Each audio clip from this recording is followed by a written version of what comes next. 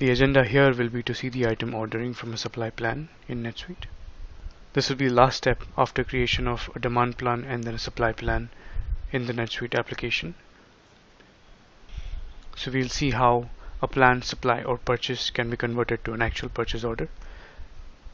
This can be done either directly from the supply plan, or we can make some manual updates before we finalize the purchase order.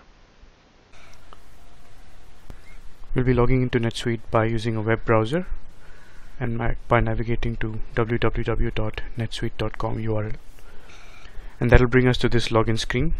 Over here I'll be using my credentials to log in. My username and password have been entered here. And that brings us to the NetSuite dashboard. As you can see, I've logged in to the purchasing and inventory manager's role for this video. And this role has been given access to all the procurement to pay as well as inventory related functionality. The first thing that you can notice is that the dashboard has been customized for this particular user.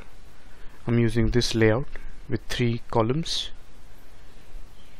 The first column has reminders, KPI meters, some trend related graphs. The middle column has KPIs, navigation portlets, so on and so forth. And the third column has inventory trend, shortcuts, so on and so forth.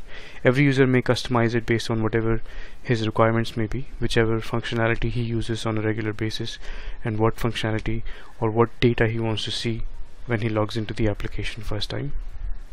Since this is the inventory manager's role, he also has access to some drop-down menus which are specific to his role, some activities, shipping related functionality, receiving inventory reports, and so on and so forth. A different role will have different menus to be accessed. And role-based functionality is a security feature in NetSuite where you can restrict which roles have access to which kind of data and who accesses which transactions, so on and so forth. Every organization may define their own definition of a role, and they can define which functionality each role has access to.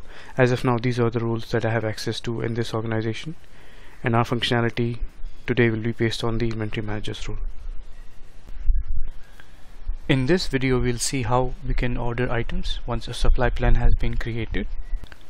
You may refer to the previous videos to see how supply plan was created from a forecast of a demand plan or from existing sales orders. But to give a quick view of the supply plans, I can open the screen here.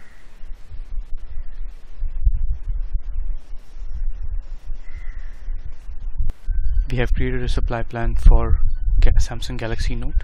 I can click on view to see what the supply plan looks like. As you can see here, the supply plan has been created with monthly intervals.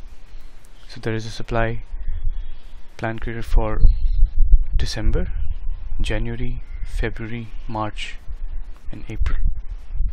Based on this, we can create orders. For that, we have to go back to the dashboard. I'm using the navigation portlet. Under inventory management, I have the option of order items. I can click on this.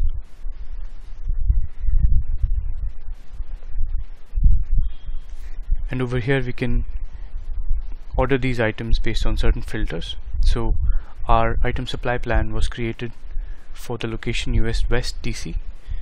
So I'll also be ordering for US West DC.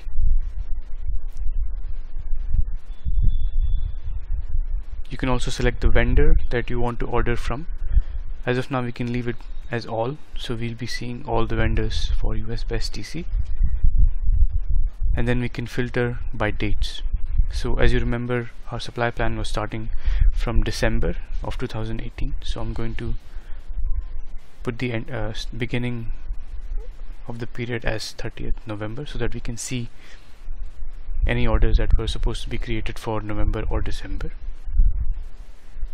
And then I can also change the end date and put this as, let's say, June of 30th of June, so that I can see all the orders that are planned for this period between 30th of November 2018 till 30th of June 2019.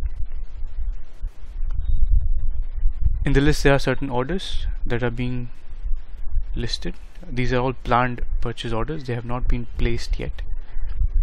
There are also items for some other vendors like Herman, Samsung, so on and so forth, but our plan was created only for one item, which was the Samsung Galaxy Note. So let me filter for that vendor, and here I can see that the filtered list shows only for vendor Samsung.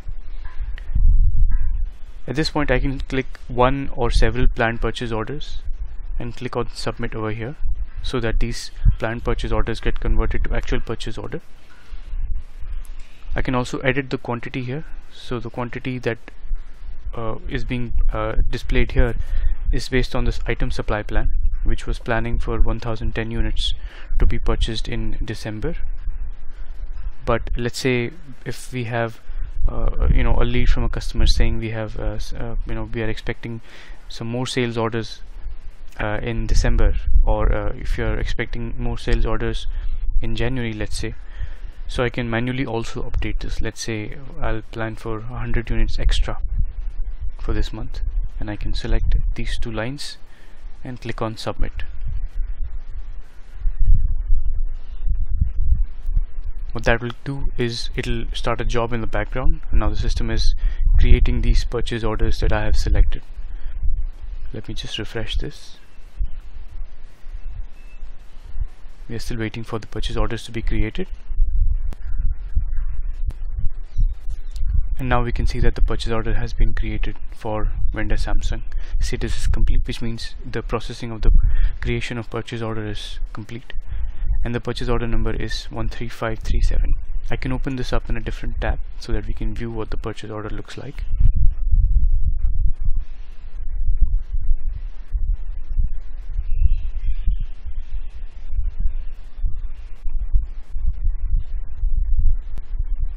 And once the purchase order is opened up, you can see there are two lines in the items. One is 1010, which we left unedited, and we are expecting this receipt on 8th of February. This is based on the lead time of that item, which is 45 days. And the second line, which we edited from 20 to 120, has also been added to the same purchase order with a different receipt date. At this point in time, this purchase order can be sent to the vendor as an email or a PDF or as fax, and then we can expect delivery from him, at which point we can proceed to receive the inventory against this purchase order. And that concludes the ordering of items based on a supply plan that we have created, which was based on an existing demand plan. Thanks for watching.